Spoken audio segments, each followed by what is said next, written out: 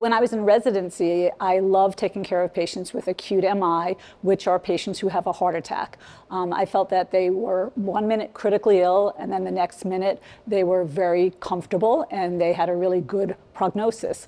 And because of this, it really got my interest in the cardiac cath lab. For me, it's really important to take the time to look at all of the prior history. So sometimes there's extensive history, and sometimes we have to sort of do it offline after the visit, and then I'll sometimes speak with them in addition a little later. But what I do is I try to review all of the films, all of the history, and what has happened.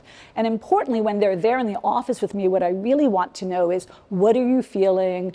How is this affecting your lifestyle? Is anything interfering with your ability to do your regular daily chores, so I can get a better understanding of just how problematic the symptoms are, because I think symptoms really play a role in how best we manage somebody. There's a lot to be considered when we make a decision for surgery versus stenting versus just continued medical therapy.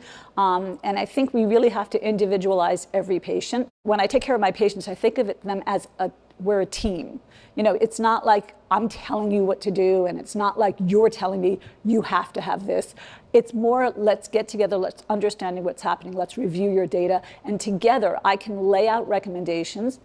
I can say, these are the possible options, this is what I would advise, but ultimately it's up to the patient to decide. The most rewarding part is when I have somebody who is critically ill, like they've come in with a heart attack and they might be in cardiogenic shock, or on occasion somebody's had a cardiac arrest and they're in a coma, and then getting them, working with them, getting them to get better in the hospital, and ultimately seeing them in the office, it's just the most incredibly rewarding thing.